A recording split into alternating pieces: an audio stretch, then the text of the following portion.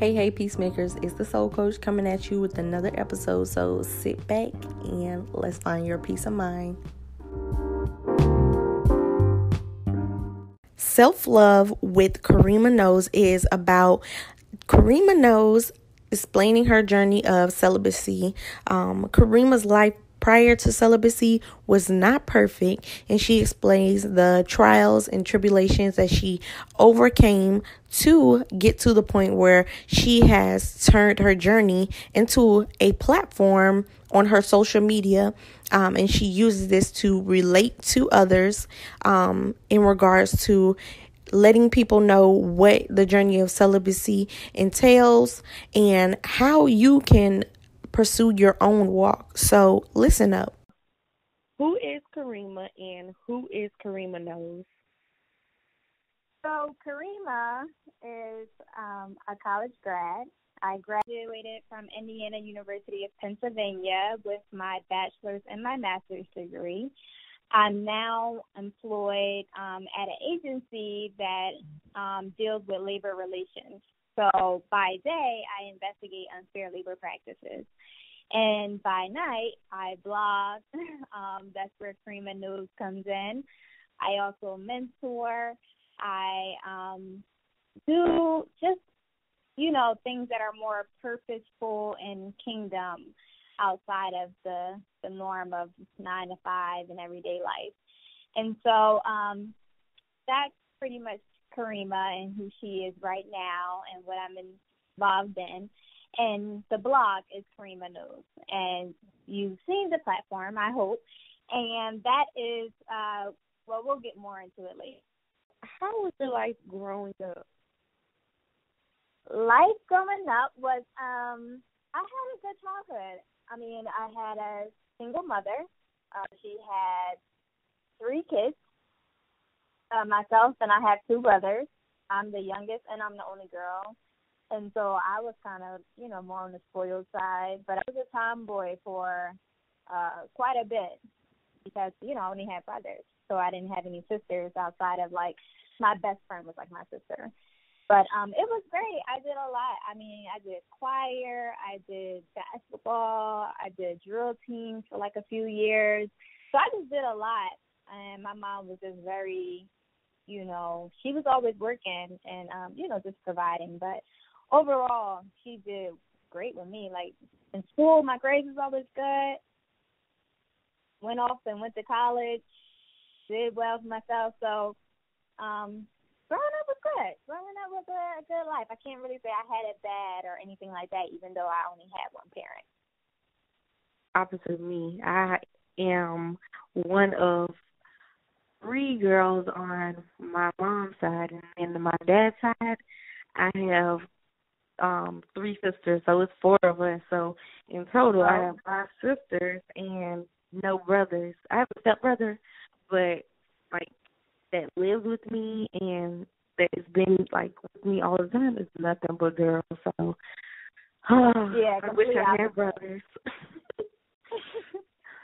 So they could be like fathers though. So I don't know.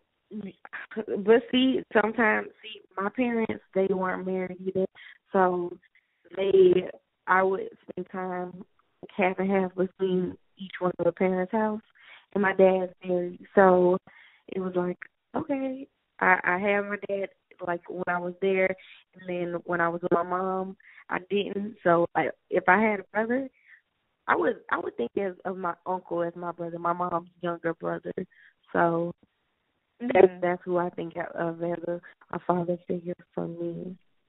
So, what event was the turning point that made you choose celibacy? June 2016, I'll never forget. I went to this happy hour. I went with my homeboy, who was strictly my homeboy, because I know nowadays when you say your homeboy, it'd be some other type stuff. But this is really my homie. We went out to this happy hour, but this happy hour in New York is kind of like a lit happy hour. It's kind of like a club just during happy hour hours, but you go to it after work. So long story short, this night in particular, let me back up a little bit. before this night even came about, like, I knew that I wanted to be celibate, but I wouldn't make the commitment. I knew it was something that God was calling me to do, but I just wouldn't do it. I just wouldn't commit. And it was kind of just like, just a fear of failing pretty much. Like, I didn't want to mess it up. Like, say I'm going to do something and not do it. So fast forward to this night, this happy hour, I ran into this guy that I had met a couple years prior, maybe, give or take. And we had kept in touch on, like, social media, but it was, like, really nothing. And so that night we seen each other and was like, hey, how you been, and all that other good stuff. And to make a long story short, I got really, really drunk because he was buying drinks. And my homeboy got really, really drunk. So me and my homeboy got separated. And my homeboy was doing his thing, and I was like, listen, I'm about to go home because the happy hour was like maybe on the train in New York, it would take me about an hour plus to get home. And by this point, I'm already drunk. So I'm like, I need to start heading home. And so the guy that I was getting reacquainted with, he was like, oh, well, I'm about to leave too. Like, I can get you a taxi back to, like, your place. So I was like, cool. And so me, him, and his friend shared a taxi. Literally, we went around the block, and his friend got out, like, all right, see y'all, da-da-da. So then it was just me and him. And then he was like, oh, well, I work around here. Do you want to see my job? So the guy worked at Google. So, of course, who doesn't want to see Google, right? So I was like, okay. He's like, yeah, let's go, and this, that, and the third. And next thing you know, I had another drink there. And so from there, it was just, like, dark. It was really, really dark. And next thing you know, it's really late now. Me going home was not really an option. And he asked me, like, oh, he can get, like, Google employees can stay at this hotel. He can get a room, get me a shirt to sleep in, etc. And I was like, okay, like, cool, whatever. And so long story short, I said long story short a couple of times, but I'm about to wrap it up right now. So that night is pretty much a blur.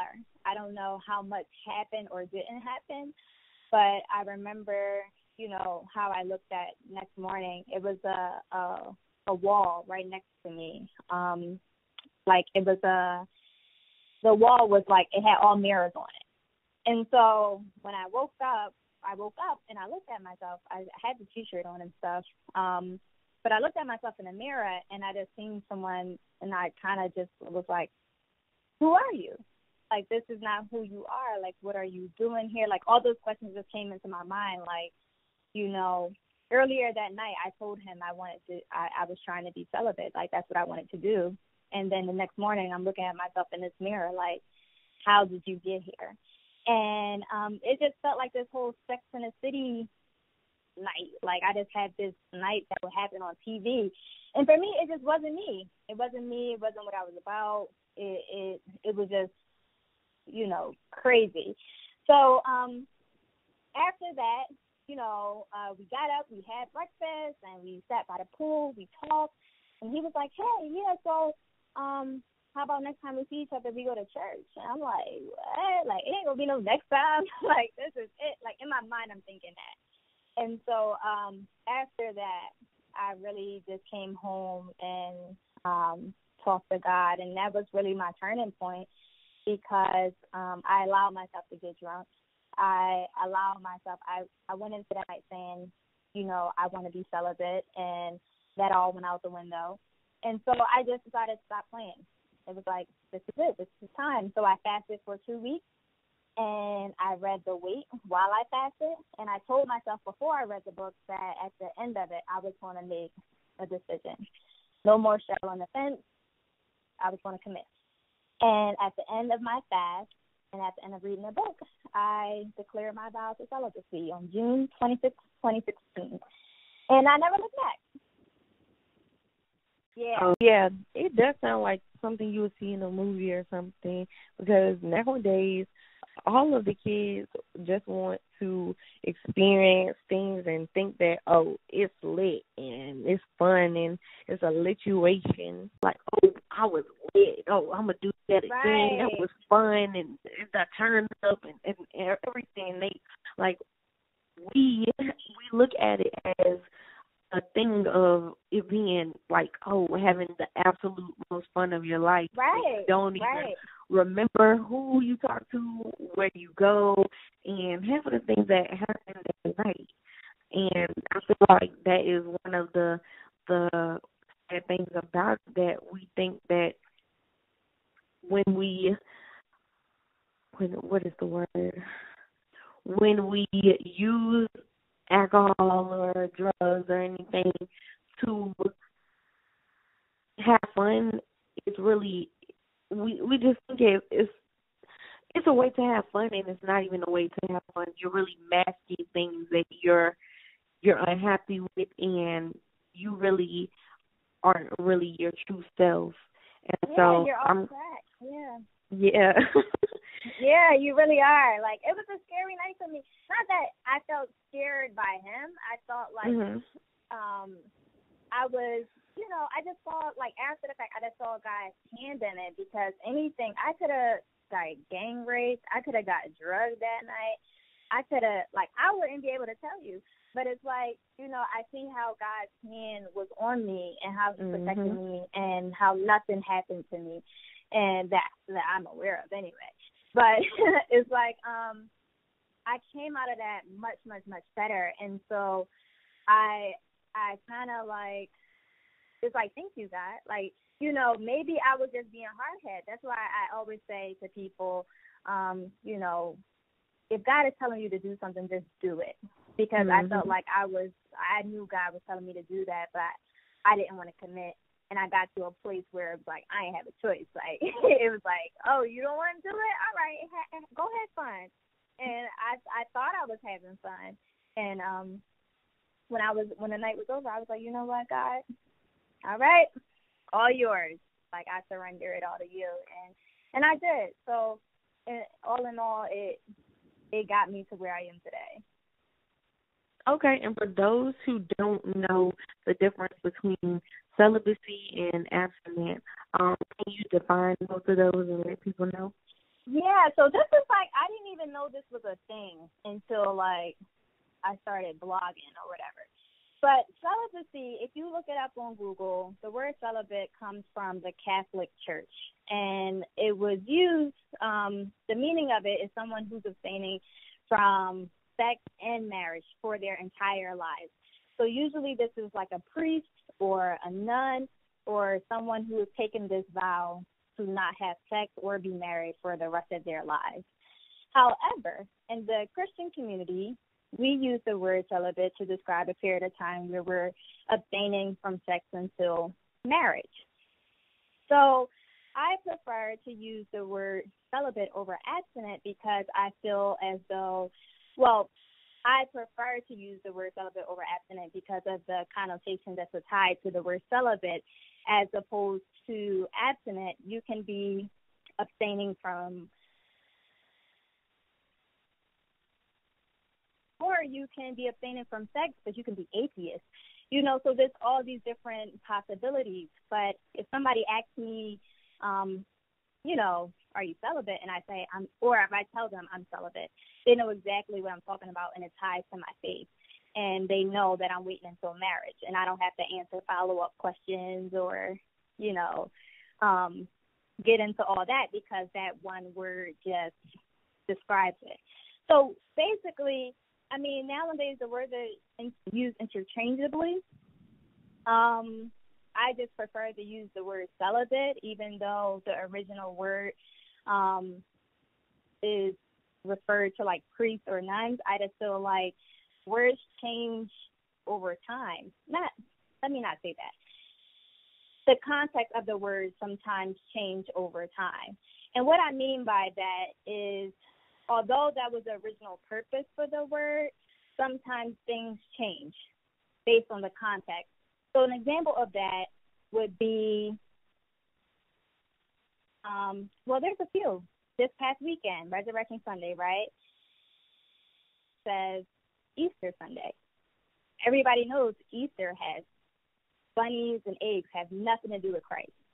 But because there's a context that connects Easter to Resurrection Sunday, people say Happy Easter. Personally, I don't, but it's a different context to it. Another example of that would be the curse words. So I don't want to curse in your podcast, but it, right? It. I said it without the D. Yeah. It. The original word for itch was is a female dog, not was, is a female dog. But you'll never hear someone refer to a dog as an itch anywhere, unless they're, just about that life and they just like to use that word. But that word has taken on a different meaning. It's now a derogatory term.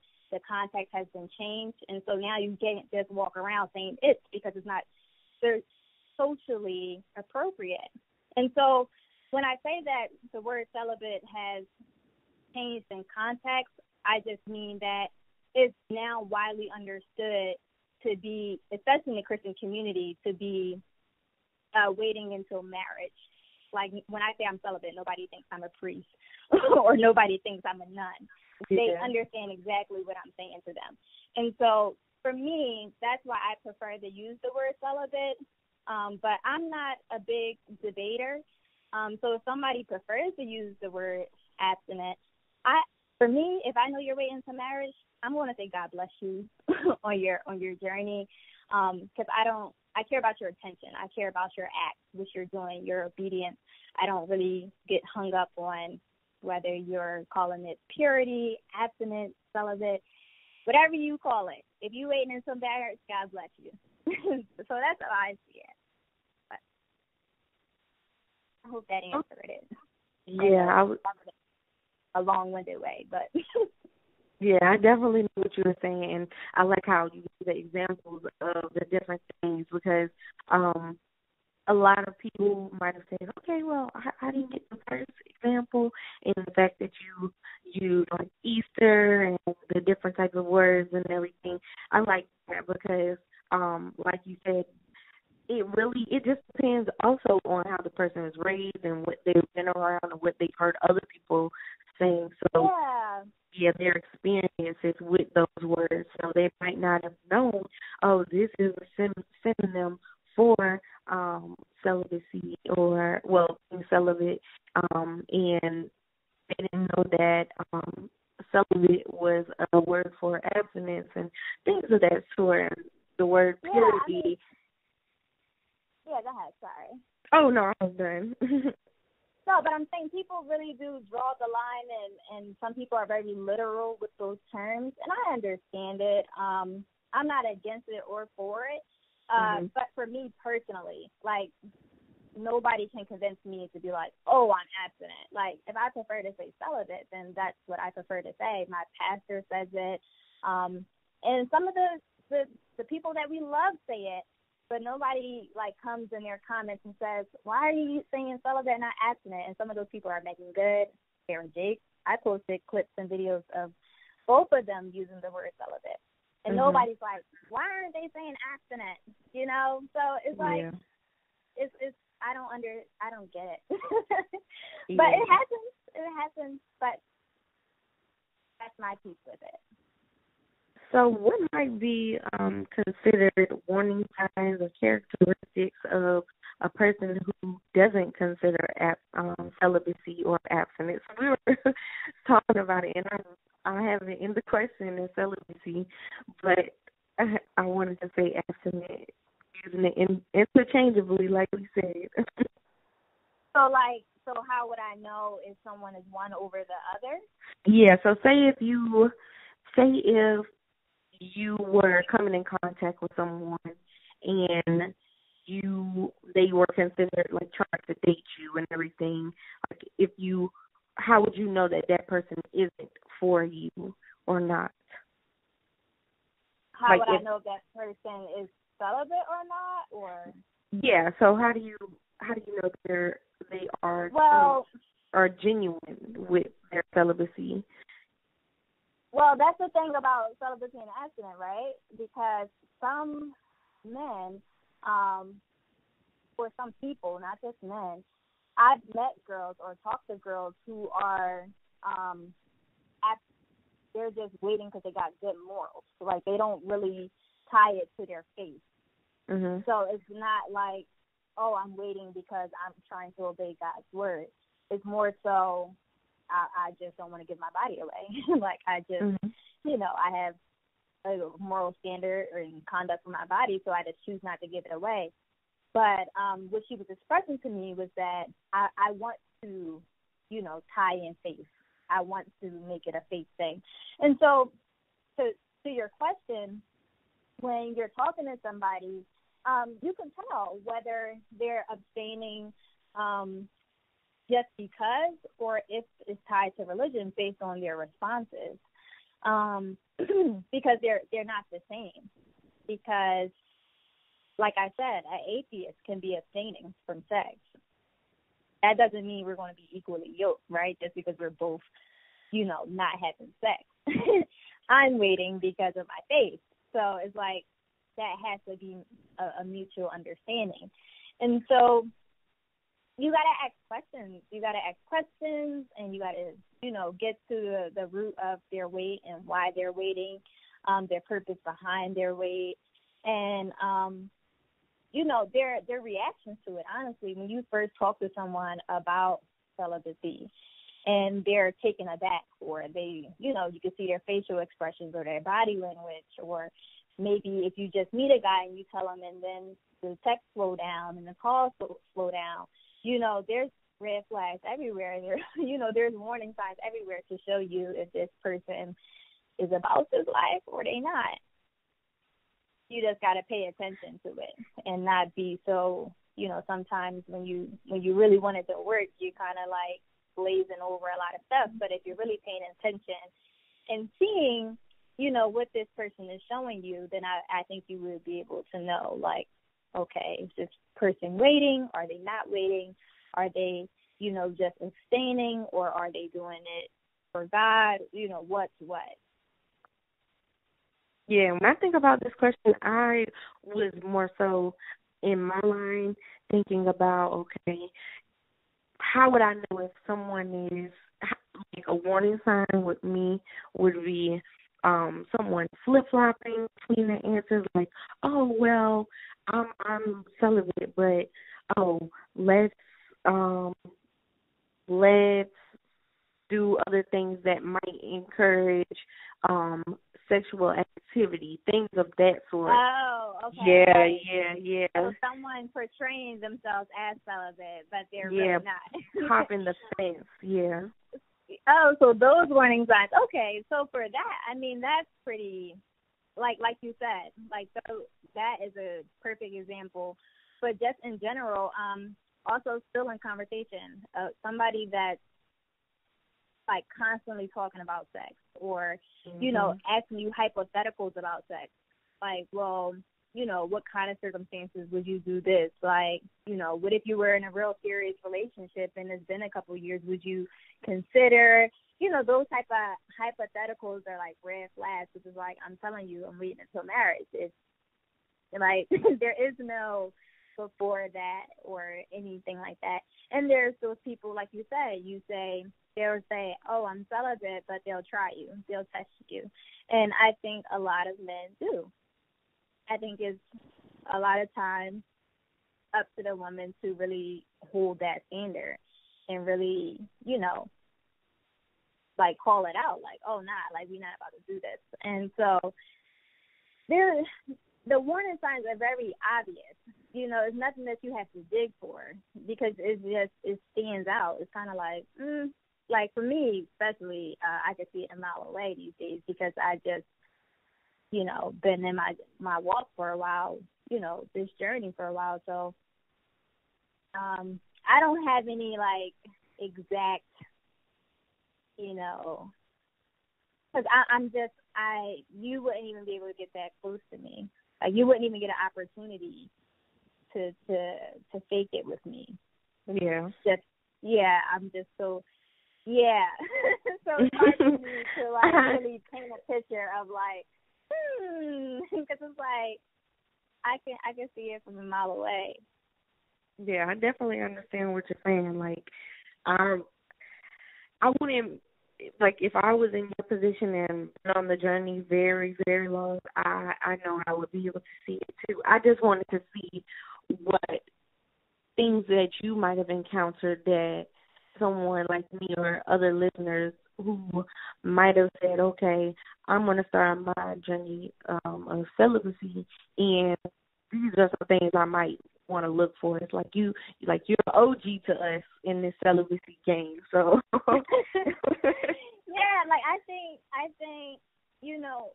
there has to be, before you even, like, a lot of conversation has to take place before you even allow someone to, like, before you go on that date. You know what I mean? It's like, talk, like, have conversation, meet in public places, maybe go to a coffee shop or whatever, but talk and really, dig deep, get into this person's, thought process and see what they're thinking, because I feel like everything you need to know, someone tells you. It's just a matter if you're listening or if you're paying attention.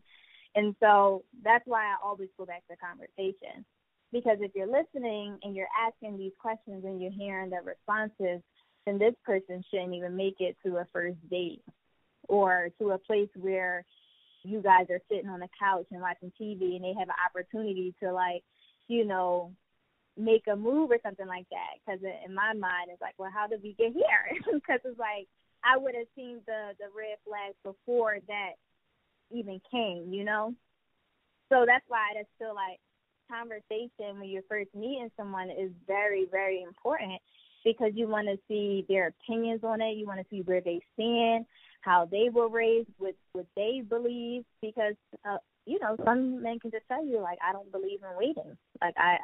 Like they don't see it. And even if they do say they're waiting, a lot of men will still try you. They would still say, all right, yeah, you're waiting. The example, 2016 example, is like the beginning of the night, I said I was celibate. Did that matter to him? Absolutely not. So it's just a matter of,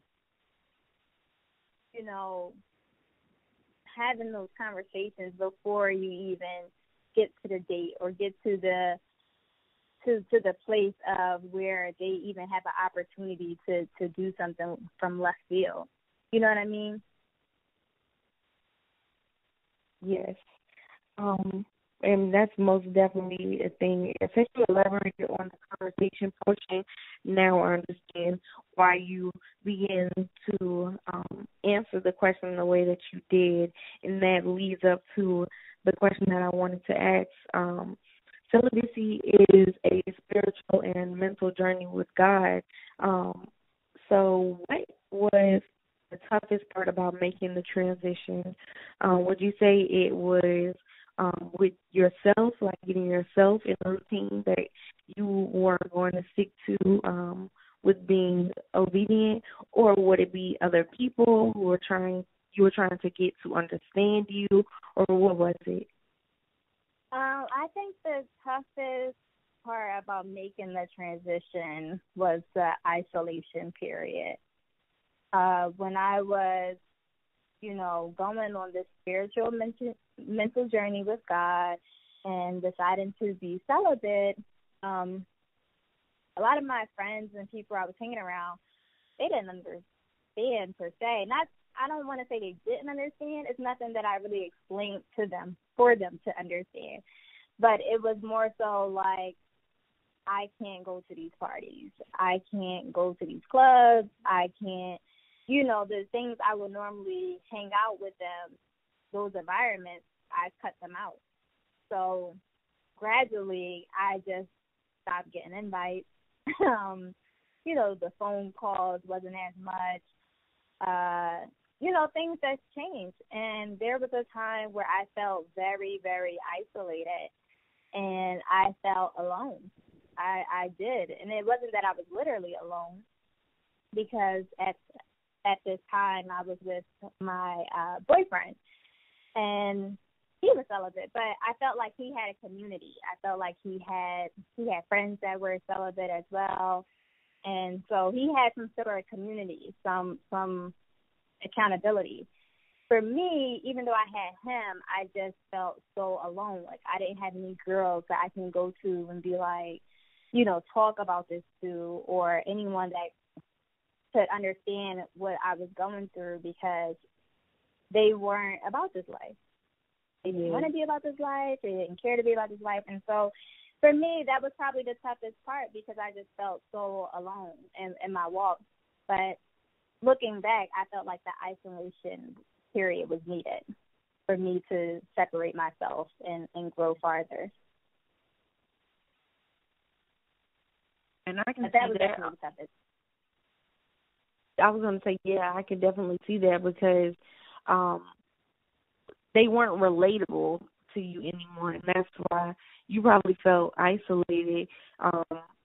And they were like, okay, well, she doing her own thing, and she want to come with us, and we see her switching up. Yeah. So they basically, they don't necessarily know why. They just, it's like she's turning down the invite. She's not coming around. She's not, she's saying no every time we ask, so we're just going to stop asking. So it's kind of like, did you? Eventually, I was gonna say, did you eventually explain it to them, or they knew what, like everything that ended up was because of your journey? Eventually they knew, because I started talking about it on my blog. Well, not before I had the blog. I just started talking about it on social media, and I started telling people. And it wasn't a secret. It was never a secret. It just wasn't something I was just going around just like, oh, I'm not coming out because I'm celibate. Like, it wasn't like one of those type of things. It was just like, eventually they just all knew. And once they knew, it was respected. So if I did go somewhere, like, for example, one of the girls had got married, and there was like a cocktail hour, and the bride was like, everybody take shots, and she was handing out shot glasses, and she's like, not you, Kareema, we know. And it was like, but I could see the respect, and I really appreciated that, because it was like everybody knew where I stood, and so it was nothing. It was kind of like, it was a great feeling for me. So yeah, and that's one of the things that, once you get into a lifestyle that people can understand, you don't have those people around you. You know who is for you and who is not for you. Like you said, she was like, oh, no, not you. You're not getting one. Like, other people will be like, oh, just taste the shot. Just this one shot. Yeah, like, it's just one. I'm getting married. Like, it wasn't no peer pressure. It wasn't like try to make me cave or anything like that. It was all love. So and that's really good. Some misconceptions that young adults and even millennials have about the weight. Some people think like the weight is kind of like a guarantee for a husband or a guarantee for marriage, and it's not. It's not. That's why I try to emphasize to wait out of obedience, not to get something in return, because you may not get that marriage, or you may not have that husband that you yearn for, because we're just not guaranteed. There's no promise of that. So that's a misconception. Another misconception is that waiting is boring. Like, people think you got to live this boring lifestyle. So a lot of times I'm trying to show my lifestyle in different ways that I can, so that people can see that it's not boring. Like, it's such not a boring lifestyle. It's just your perspective and who are you around. And there's so much other things, but when you're used to a life of just partying, or just like that's considered your fun. Like, when you say you're about to go have fun this weekend, it's going out to a club or a lounge and getting turned and getting drunk. So if you're used to doing that every weekend and you decide to be celibate, and now you're looking like, well, what is fun? Because that was my fun. So it's like, what is fun now? And you got to discover a whole new world of fun. And so I try to show a lifestyle that shows Like, you don't have to be boring. You don't have to be this cornball that's just, like, waiting. So I think that's a misconception about the wait. And what's another one? I mean, there's quite a few, like, myths about it, or, misconceptions. Trying to think of some. Actually, let me see. I got my laptop right here in front of me, and I actually had notes about this already. Let me just.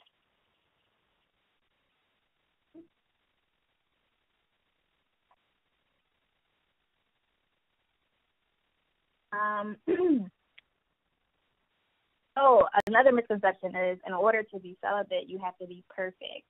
I hear a lot of women say that they don't make the commitment to wait because they feel like they're going to fail, or they're going to fail God or something like that. And it's this idea that in order to be on this journey, you have to be perfect. But we're not even perfect in our walks with Christ. We sin and fall short every single day, for the most part, whether we think it, whether we do it, say it, however, there's always something or some area that we sometimes fall short. So to think there's grace there, but there's not grace in your celibacy, to me, is a misconception. Have you ever sought out any mentors to help you along with your journey, or has it just been you alone? I didn't seek out any mentors. Coming into my journey, I honestly didn't know anything outside of God wanting me to wait. Like, you know what I mean? So I wasn't like, I didn't know this whole community of, like, waiting women was out there. That wasn't on my timeline. That wasn't on my social media. I wasn't following those type of pages. I didn't know those pages existed. So for me, it was like, this is like brand spanking new territory. And I didn't even think to be like, who can I reach out to, or I know the people around me wasn't doing it, so it wasn't no mentors in that way. I did gravitate towards like-minded people who were waiting, but as far as a mentor, I didn't seek one out. So that goes back to that isolation that I felt earlier on. But yeah, so I did not. But would I recommend it? Absolutely. Absolutely. If I know how does the thing go? If I know what I knew now, or you get what I'm saying. If I would recommend. Yeah. Yes, I would recommend a mentor for sure. Yeah, because that's one of the reasons. Like, I'm not even gonna lie. Like, I've been like bouncing back and forth like with my journey. Like, okay, all of these things are happening. Yeah, I need to consider celibacy, and then something else will happen, and then I will fall short of it. And don't get me wrong, every single time something like that happens, and every single day that I wake up, I ask God to forgive me for the sins that I've committed and the sins that I will commit in the future. So I'm kind of like saving myself from there, but also I'm just like, okay, like, I feel like I wouldn't keep making these same mistakes if I had a mentor. So I'm glad that you said that if you would have sought out a mentor earlier, then it would have helped you along your journey. So yeah. I know that people can consider that when they're taking their first step, to have someone who has either been on the journey prior and is now like married and everything, or if they have they're still within their journey but have been in it really longer and have a lot of experience.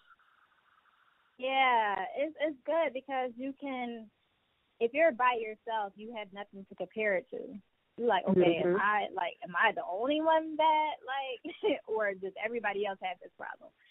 So it's like having that mentor is someone that's walked that walk. So you can be like, okay, like, oh, that's normal, girl. Don't even worry about it. Get back up. Somebody to encourage you, to push you, to keep you on track. And so I think it's very important to have one, and especially like, in your local church or wherever you go, just to even have a sister or a sister in Christ, a friend, someone that you can hold accountable, like they can hold you accountable to what you're doing. So you can go to somebody and say like bro, like I'm struggling right now.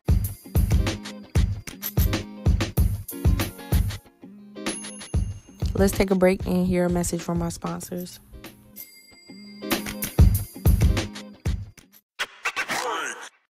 Hey you, why haven't you made your own podcast yet? Download the Anchor app or go to anchor.fm to get started. It's easy as 1, 2, 3. I'm telling you, you can make money from your couch, on vacation, sleeping, awake, upside down, on the toilet. I mean, it's easy. Easy as 1, 2, 3. Go ahead and download the Anchor app and get started today. Hey, peacemakers. Now, this is a little break in between the show, but let's sit down. Let's talk about something. So, everybody has been coming to me ever since I started my podcast asking, how do you do it? What's your setup? What's going on? How did you start your podcast? How much money did it cost? Well, here's the answer. I'm gonna just let you in on this secret. It's called Anchor. Anchor is a one-stop shop for recording, hosting, and distributing your podcast. Best of all, it's 100% free and ridiculously easy to use. Like, even a turtle could use it, and they're pretty slow. But, yeah. And now Anchor can match you with great sponsors who want to advertise on your podcast. That means you can get paid for your podcast right away. Cha-ching. Now, who doesn't love money, especially free money for you talking, and somebody wants to just advertise their business in between you talking? I mean, it's so easy, even a baby could do it. But yeah, in fact, that's what I'm meaning right now. Like, this ad is basically a sponsor ad, and I'm getting paid just to talk to you about Anchor. So if you want to get started, if you want to make money for your couch, like that, what is that? Freaking is it not the Vry? Education Connection commercial. And they're like, get up off your couch. You're doing nothing, blah, blah, blah. But guess what? Now you can sit on your couch. You can just go to anchor.fm/start, and you can join me and hundreds of other people who don't know what they're doing. All you just got to do is click the buttons, bam, publish it, talk. Yeah, that's it. You can add your own background music, do whatever you want. And guess what? You're getting paid. You don't need a degree. You don't need a certificate.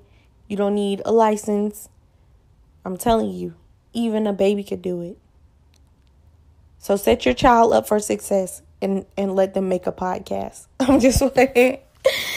So you guys, that is my spill. So come join me in the community of diverse podcasters and talk about whatever the heck you want to talk about. All right. Hashtag keep smiling.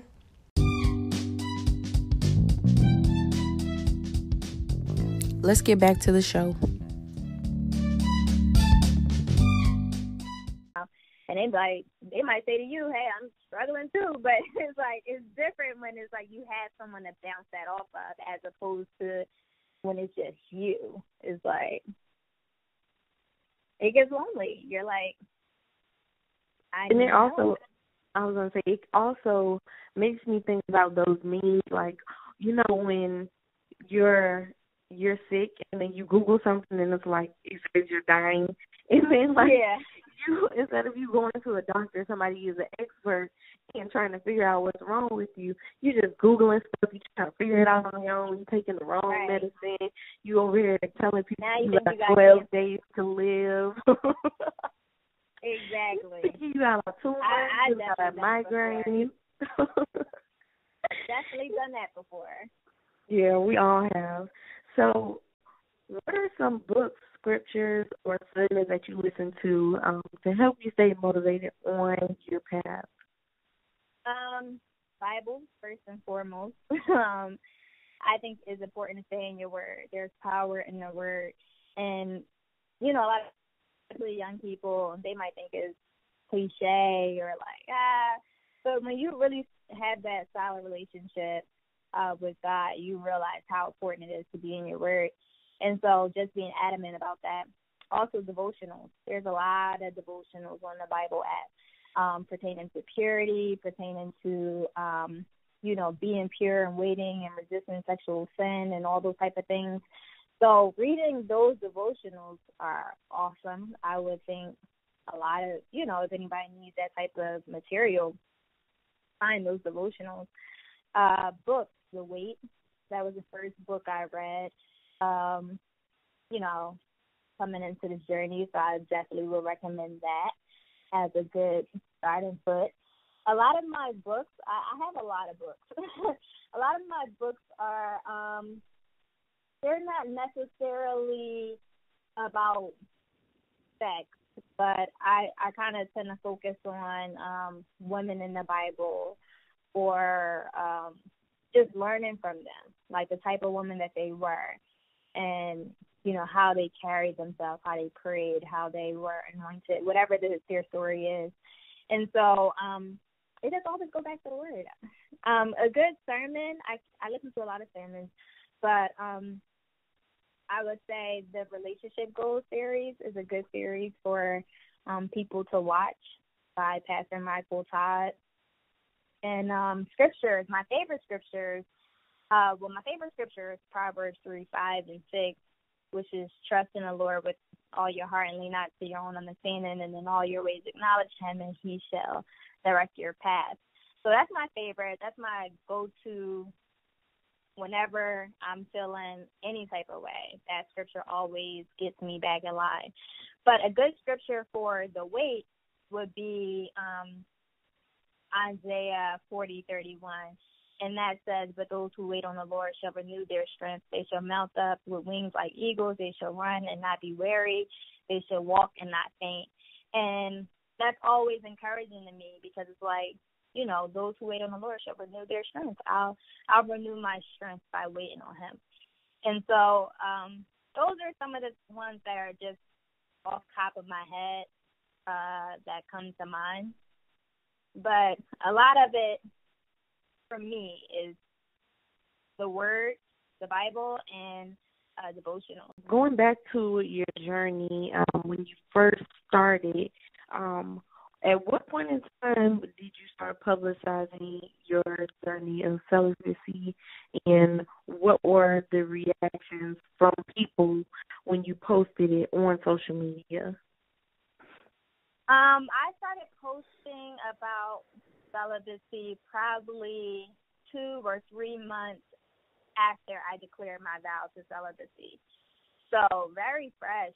I didn't even think about it. It wasn't even a thought in my mind. It was kind of just like, okay, I'm sharing this. And I shared it.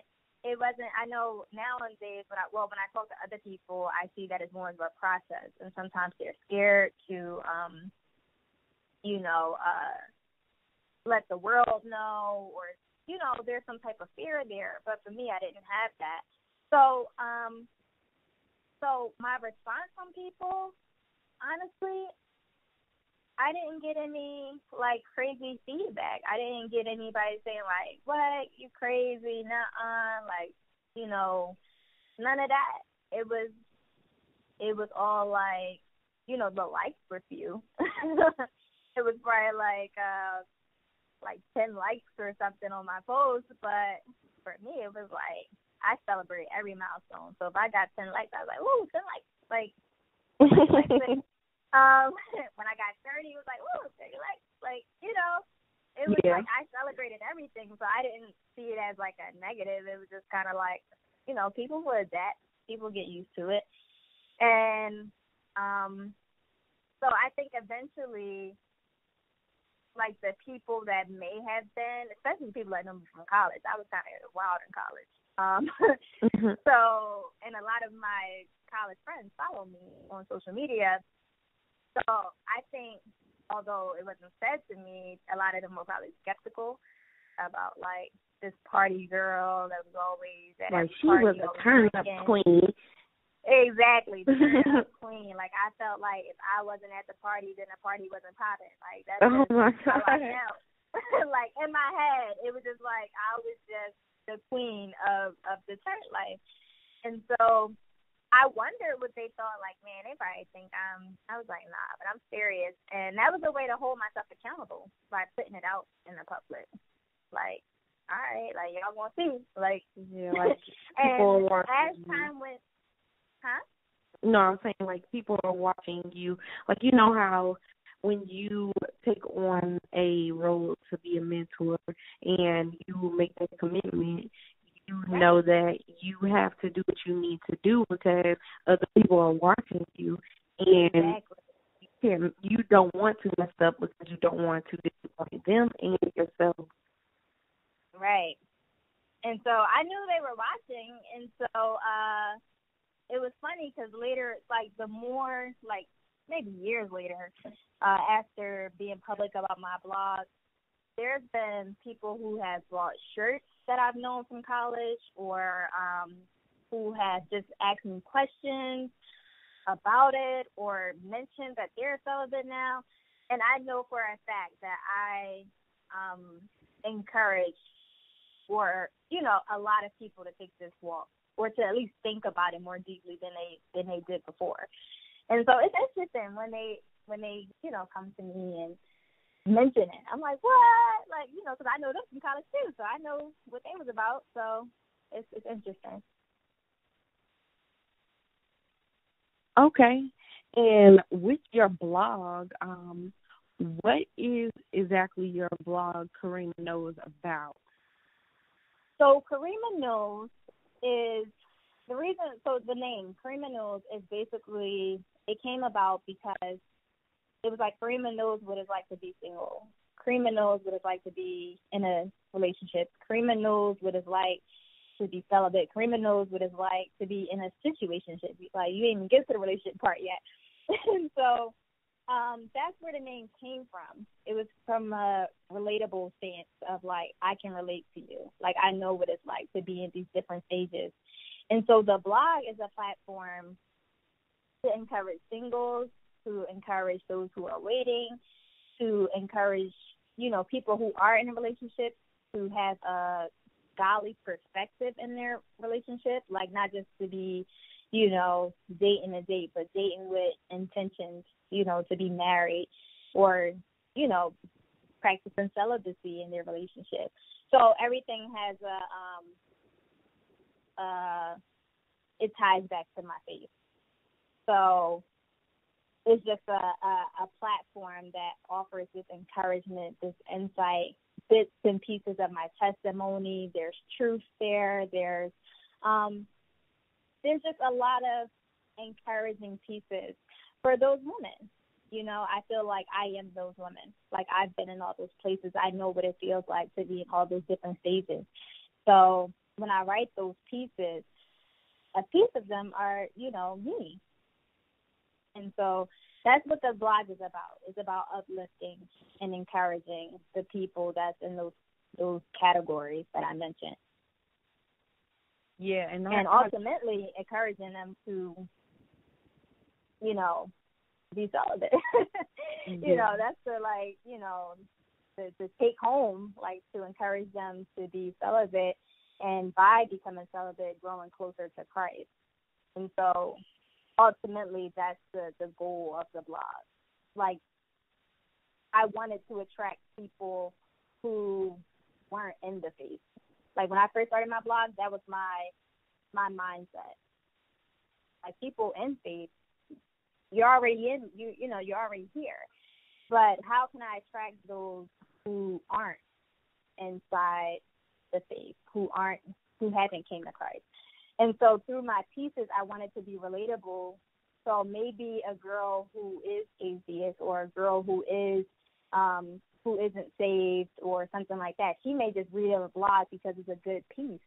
But if she keeps reading those blogs and she keeps understanding my faith, then maybe that will draw her closer to Christ. And so that was my mindset when I started the blog. And it's still my mindset. I still would like to see that happen, that change in people's lives. So I hope that answers it. Yeah, and I think that a lot of people continue to follow you, like as they're making their mind up about their journey, or even if they're in their walk. I believe that they continue to follow you and use you as a guideline because you're so transparent, and the fact that on your blog you're talking about all of these different scenarios and things that you have encountered. So, and it's not often that you see a Black millennial out here just telling, hey, everybody, I'm celibate, because everything nowadays is just so sexualized, this and this and this. And a lot of people a lot of females who are in the music industry or just influencers, they sexualize everything. And they try to put that on a platform like, yep, you got to use this, this, and this, and you got to do this, this, and this. And you know what's one bad thing that I hear a lot of old people say this, like older people say this, and especially older women. They're like, oh, yeah, if you don't have a job, or if you basically what is the saying? If you don't have a job or you need a way to get money, use what's between your legs. That's what God gave it to you for. Like, trying to put those two things together. And I'm like, oh, my God. I think I have heard that before. And it's like, why put those two things together? That's not what that was for. Right, whatsoever. The complete opposite, actually. But yes. And so, like, I'm pretty sure it's for, marriage, but okay. Yes. Later. Yeah, it's a lot of sex and everything, like sex sells. That saying is so true. Like, things that couldn't be sexualized are now sexualized. Like, I could see a commercial for deodorant and it's sexualized. It's like how did they even make emojis sexualized? Like, nobody thought about the eggplant emoji being representing that. Like, right. Why? Like, and now, like, little kids who might use that, or like teenagers, they're just like, oh, you can't even send an eggplant emoji without it meaning something else. Right. So, oh my God, I wish that things were more. I want to say decentralized and sensitized, so that we wouldn't have to revert and seem like, oh, she's the white sheep, or not the white sheep, the right. unicorn of everything when you come out and you talk about this, because what you are talking about is normal. Right. It's very like, normal, and it should be normal inside of the communities that we live in, people we talk to, and everything. Absolutely. But I'm the taboo, which is like, what? Like me? Like, I'm the taboo, when really I should be the norm. Exactly. So, speaking about you being the unicorn and everything, when you came out with your shirt, how did people react to that? Your I Celibate T-shirts. How did that idea come about, and what was your reaction? So that came about 2016, or was it 2017? It was 2016, I believe. Either way, I had did a retreat with a few of the girls that I mentor, and in that retreat, we were doing a video shoot / photo shoot, and I got each one of them a shirt made, and each shirt had a quote on it regarding the weight. It either said like worth the weight, or legs closed into a marriage, or something like that. The shirt that I had on said I celibate. and it was a play off of iPhone, of course. And I wear that shirt for that reason. And when I wore it, people liked it. And I started getting messages and comments about it, and they wanted it. And I was like, I had no intentions on selling that shirt. It was only supposed to be for that particular day, for that shoot. And, of course, I was going to wear it again, but I never had intentions on selling it. But when people were asking for it, I was like, all right, cool. Like, I'm going to sell it then. And so I did. And since then, a lot of people have bought this shirt, and they wear the shirt. And a lot of people actually use the shirt now as a way to come out publicly and say, declare to the world, like, this is what I'm doing. Because a lot of times people don't know that these women are celibate. And so when they wear the shirt, it's kind of like the first time they're putting everybody on notice. Like, this is the walk I'm walking. So it's kind of cool. So that's where it came from, though. Okay. And one thing that I meant to ask you earlier is it ever too late for someone to consider celibacy? Like, do you feel like there's a timeline? Well, you got to be between the ages of 16 and such, or like, can a 49-year-old? Absolutely not. Yeah, okay. I think you can wait at any age. At any age. I don't think it's ever too late, because that's basically saying, like, it's too late to do God's word. And it's like, how is that? You know? So it's like, it's never too late. I don't care if she was 60. Like, you can wait. You might, you know, I don't want to say that. In my head, I was thinking you might die waiting. But it's like you're doing what God's word says, and that's what's most important. So whatever age that may be, it's never too late to do it. It's never too late to make that commitment. And so I would say it's never too late. You can wait at any age. Okay. And with you having a good grasp on the weight and having a platform, have you ever considered mentoring people on the weight? Well, I do. I have a group of girls. Well, not girls, young women, I should say. They're in their early 20s. It's about 12 of them. And so when I mentioned the celibacy retreats and things I do, it's for this group of 12. So actually this year we'll be going on our third celibacy retreat. And half the girls are in Philly, the other half is in Pittsburgh. And we have conference calls every other week. We study the Word of God together. On these calls, we also have girl talk where we talk about practical matters. We talk about just anything. You know, we get real transparent and say, like, what's going on, like, what's happening. And they're able to talk to me, even if, you know, it's not one of our calls. They can just call me up and talk to me and tell me what's going on. So, and in between times, we like to schedule certain things. Like, we had a potluck. I think I uploaded pictures on that in my social media. And a game night. So I do mentor, and I love it. I love it. 12 is a good number for me. I don't really open it up to my social media because I'm only one person. So, you know, to really give that undivided attention, the way that the girls got in the group was kind of like word of mouth.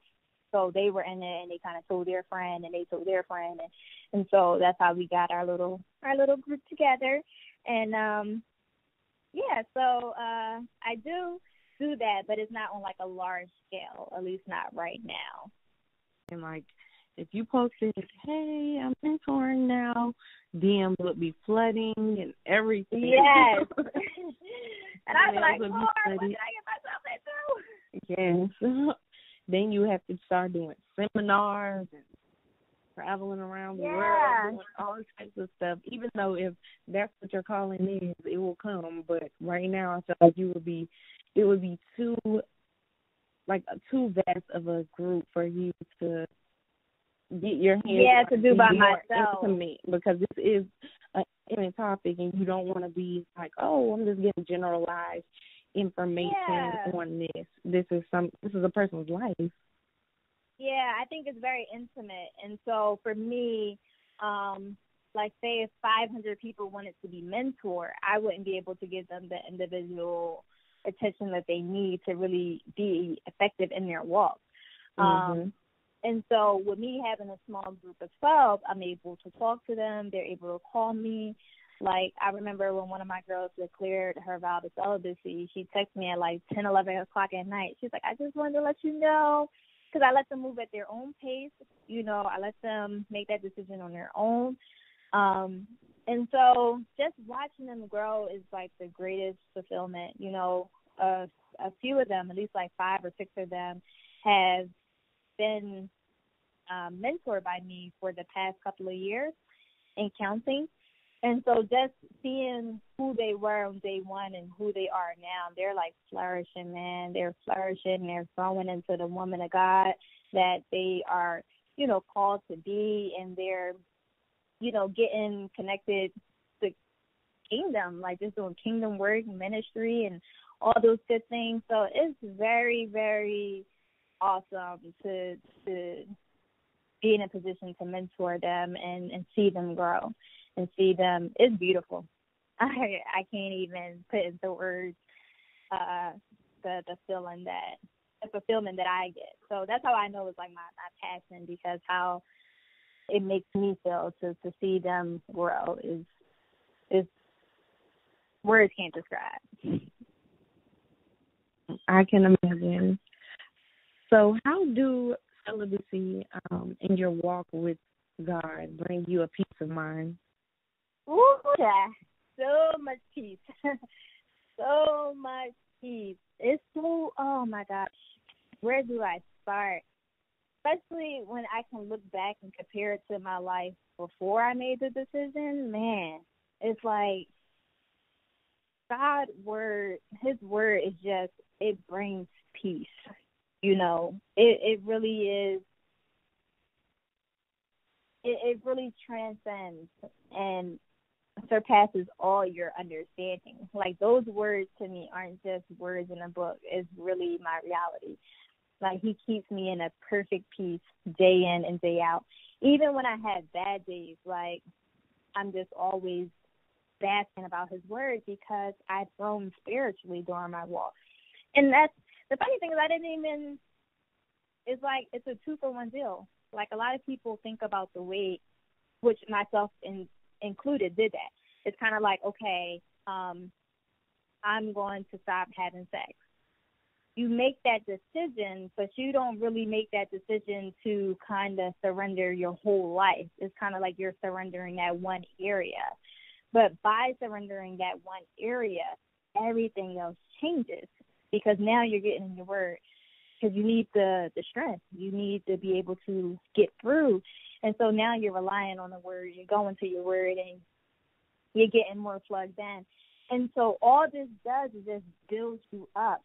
And when you're able to be built up on God's word, those scriptures, you just hear them in your head. Like, when situations comes up or something's bothering me, like, I can just play God's word in my mind for every situation.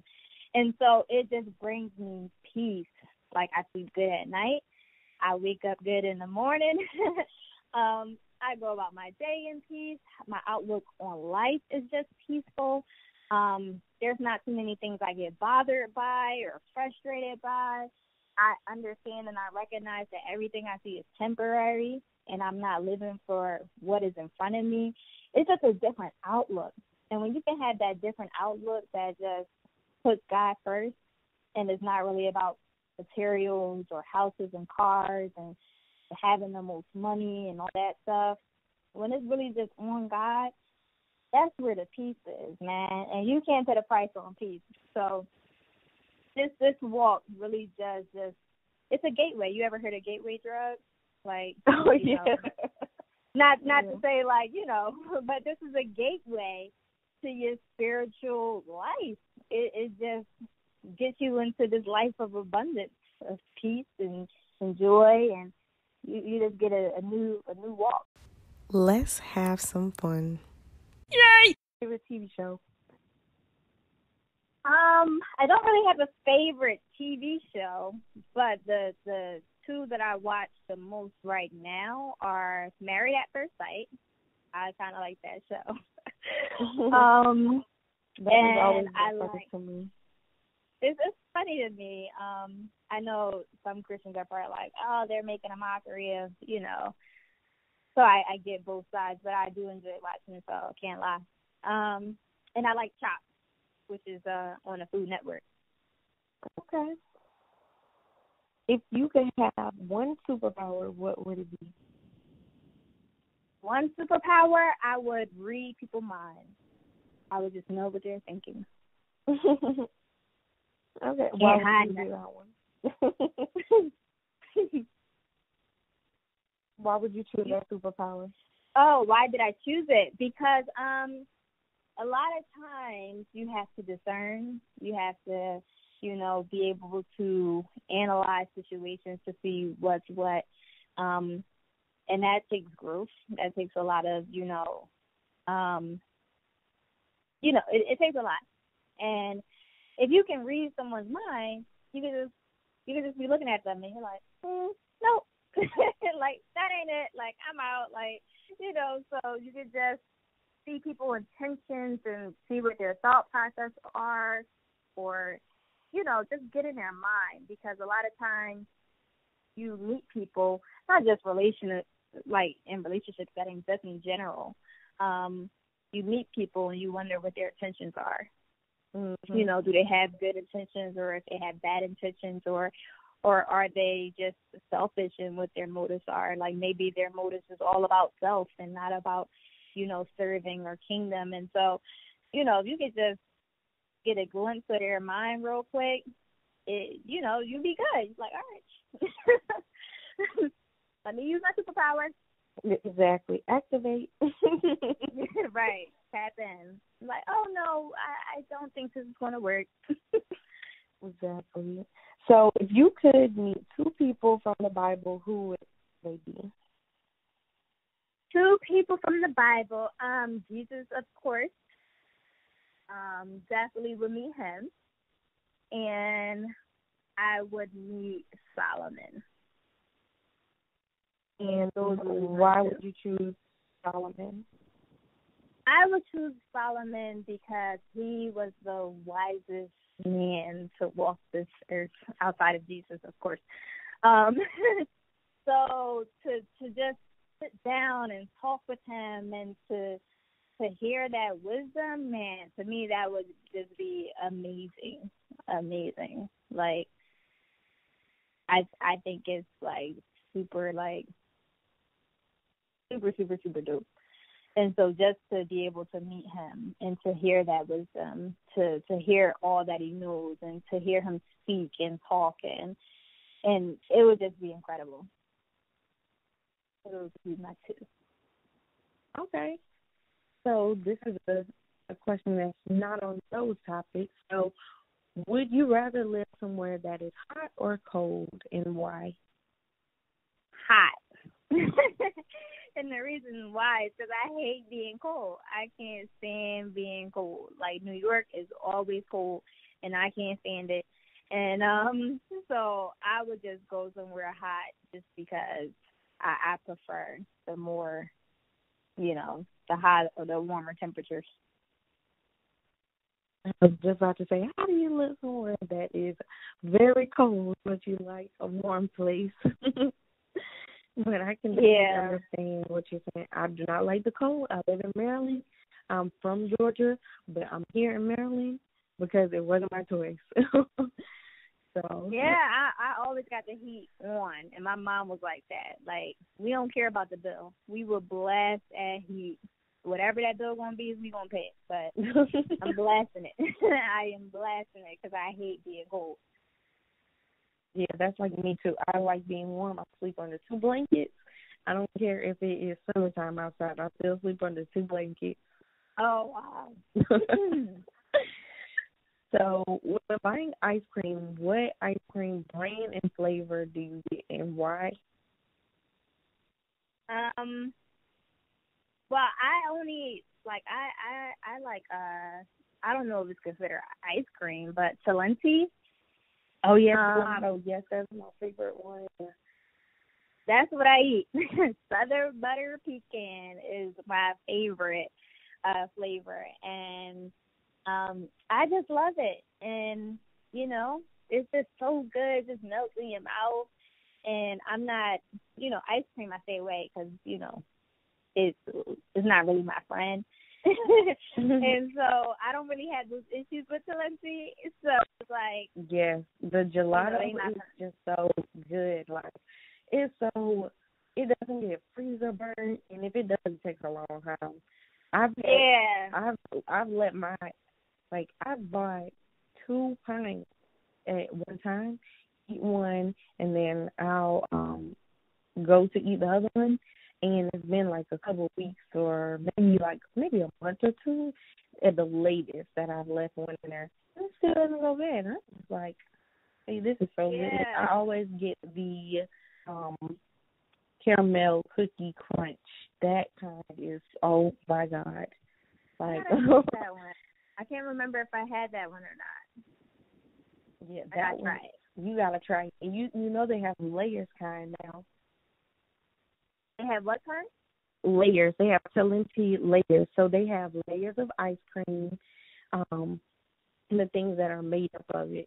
So they might have the ice cream on top, and then like they might have a layer of the caramel, and then a layer of the chocolate, like chocolate pieces, and then a layer of ice cream, and then caramel. Oh, I didn't see that yet. Yes, it's been all over like Instagram on the ads. Like if you're scrolling, you might see it sometimes. And then I know I've seen it on Snapchat, and I've even seen a commercial for it on TV. Yeah, it's pretty good. It looks pretty good, and hopefully I can find it at the grocery store near my house. So, do you choose tennis shoes or heels, and why? Honestly, neither. I only wear my tennis shoes to the gym, and I wear heels when I go out. But for the most part, I actually am a boot person. So I got thigh-high boots, I got knee-high boots, I got patent leather boots, I got toe boots, I got ankle boots. Like, I am like boot queen apparently, and I didn't realize that until you asked me that question. I was like, what do I wear most of the time? And I was looking, and I'm like, boots. I got a lot of boots. And so I guess that's like my thing. I do like a good boot, all different kinds of boots. Wow. So, I only have, like, that's funny. I'm the opposite. I have more. And I have, like, maybe, well, if you want to count Uggs too, then about maybe 4 or 5 pairs of boots. I love me a good boot. Like, I do. I mean, in the summer, it's like flats and sandals and all that. But in fall and winter, boot queen. But I know if I wanted to get you a birthday gift, just get us some boots. A good boot. Let everybody know where they can find you at.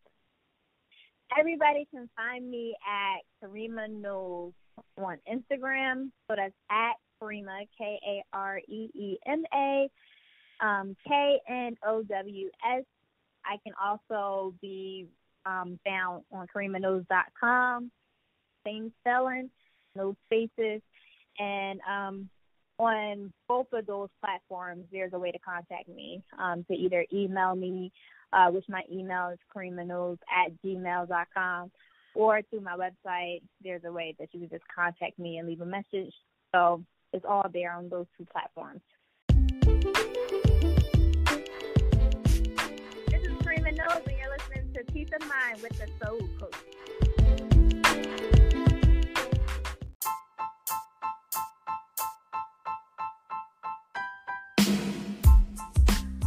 Hey you guys, I just want to let you know, thank you for listening to my episode, and you can keep up with us on Instagram at @your_peace of mind, me on my personal page at the Soul Koach, Coach with a K, and we're on Twitter at Keep Smiling POM. We're on YouTube at Peace of Mind with TSK. You can email me at yourpeaceofmind2016@gmail.com.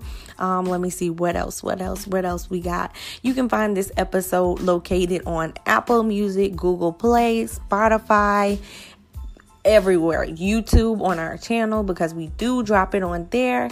And yeah, be sure to rate, review, give this episode a hand clap, give it a thumbs up, 5 stars, everything. Let us know what you want to hear, what episode, what features you want to hear on episodes, and let's keep it going. So peacemakers, thank you for keeping this going, and # keep smiling.